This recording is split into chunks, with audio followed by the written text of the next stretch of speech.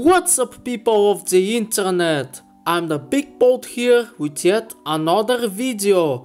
In this video we will be testing the Intel Celeron N2840, which is a CPU based on the Silvermont architecture and part of the Bay family of power efficient processors. It has 2 cores and 2 threads, and it has a frequency of up to 2.58 GHz.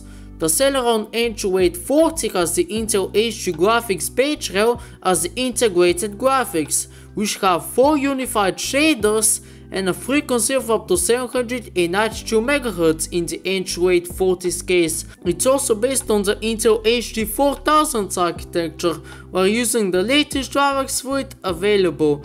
You also have 4 GB of RAM in single channel mode, as well as a 500 GB hard drive for the operating system and also in which the game is installed.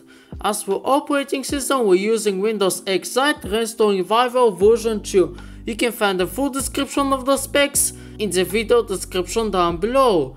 The game that we'll be benchmarking today is Skylines, the best city building game. This guy has been begging me to benchmark Skylines for a long time, so I better not leave him waiting any longer. A few notes to make. First, I'm going to be benchmarking a very old version of the game, and by that I mean the absolute oldest one, way back from the release date of March 10, 2015. Any core DLCs are out of the question on such a low-end PC. Second, I'm also going to be using the dynamic resolution mode. I will provide the download link for it for pirated versions of the game in the video description.